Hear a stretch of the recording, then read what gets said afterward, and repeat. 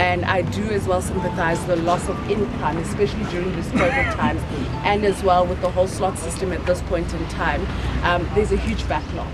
It's not a lie that the backlog, but we won't meet the deadline if the system continues like this. I am aware that the LEU lights can go the whole day without working, and the turnaround time to get technicians is about a full day. Watley, where you are protesting today, does happen that sometimes you only find that one LEU machine is working a day, and which becomes a problem because you've got clients who are waiting outside and we cannot actually service those clients. And sometimes the system is slow, and when everybody's trying to book at the same time, the system crashes.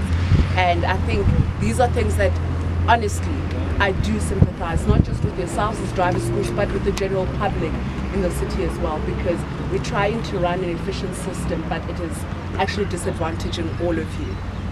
And with that being said, before I leave, I would want to know if anybody that you have issues that you'd want to raise, because obviously with you as well coming to the fore